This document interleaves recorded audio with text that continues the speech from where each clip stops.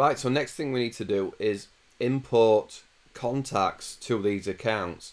So each of these accounts will have somebody in charge of them, somebody that you message, email, phone, text, whatever you do, to contact them about their account, about what they need to pay.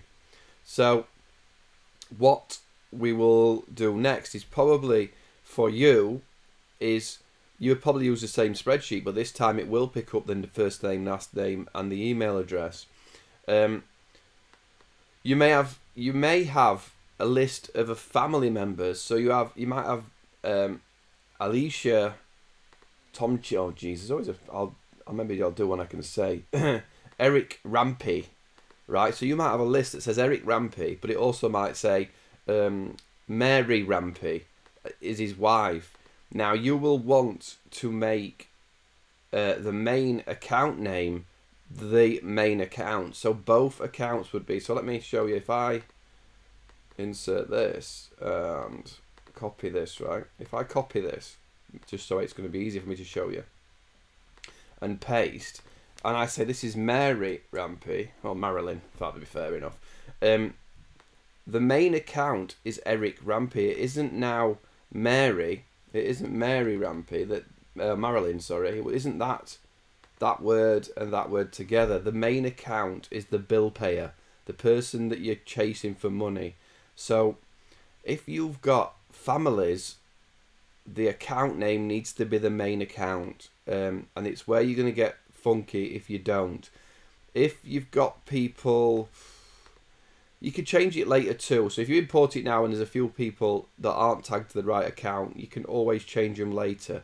But it is something that you're going to want to pay a little bit of attention to, that you want to tag, you know, especially if you're going to put the kids and your players in your CRM, you want to tag them to the parent account. In this case, literally the parent account. So you're talking about the family account, the main account, rather than everybody having individual accounts. So that might be funky to understand, but as you get further into the training, you'll understand where it needs to be. It can be edited later. You want to sort of get it right first time if you can. But you know, it's not an ideal situation always, is it? You sometimes you're going to have to do a bit of tinkering. You're going to have to do a little bit of playing around. But I'll import these and then I'll show you, and then you'll probably grasp it a little bit more as we go forward. So let me close that. I'm going to go to contacts at the top and import, same as before, import contacts. I'm going to pick out supported formats, pick out my CSV, upload my CSV. It's going to say it's happy with the format. Add as new contacts, update existing, or both. If it's the first time you're doing it, you will just do add as new. If you want to update, bulk update, you can just do update existing ones, or if you want to add any new ones, and you would basically click both. So you want to, if there's nobody on the list with a contact, then add a contact. If the contact already exists, then we're going to edit it.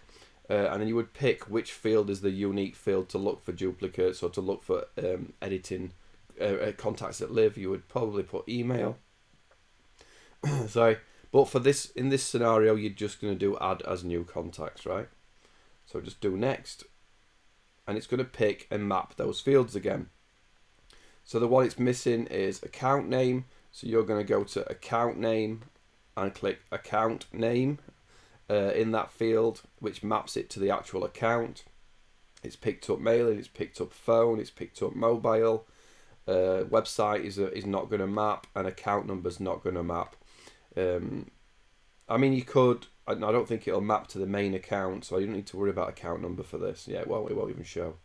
So you're going to click next. Two fields not mapped. We know that.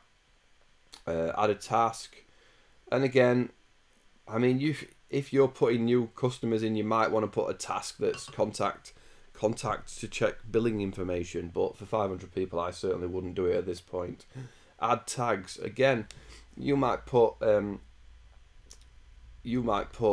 members for this. If it's your member list rather than your contact list, rather than your vendor list or your employee list, or coaches. If you've got a list of coaches and you're going to put their employees in it, or you put coaches as a tag.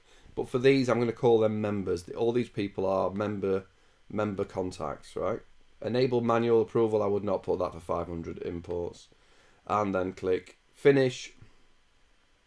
It's going to take the usual a minute, 30 seconds to a minute. Depends how many imports you're doing and how heavy the server is, but usually it doesn't take long. We're going to get that email for Happy Me Sports. We'll just wait for it. There we go. 499. So 2 got skipped. So 2 it's not happy with. I don't know if that will show me the 2. Oh, so it's Marilyn. Please check the root cause of the import German minor. Duplicate record exists for. Oh yeah, I tell you why. Is because I never changed the email address, did I? I never put Marilyn's email address.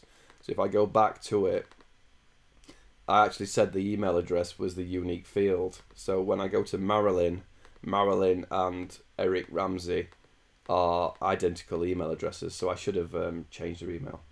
So it's flagging anything you've got problems with. It's flagging. You can manually upload them.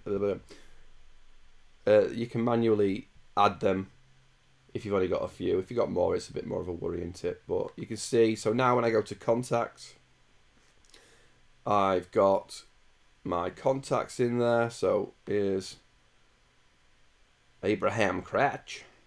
Phone number. I can phone them direct. Mobile number. Where's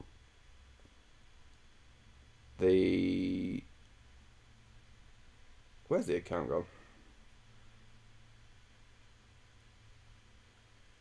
Account name should be on there somewhere. That's bizarre. Usually it says account. I'm pretty sure. Show details. Hiding the details. Oh man. So yeah, you can hide or show the details. And then the account names here. Look. So the main account, even though it's the same name, the main account then has a contact in it. So now you see a contact, and you're going to have more than one contact for each account. So that's how to import contacts. You can have your list of contacts. You can have your list of accounts.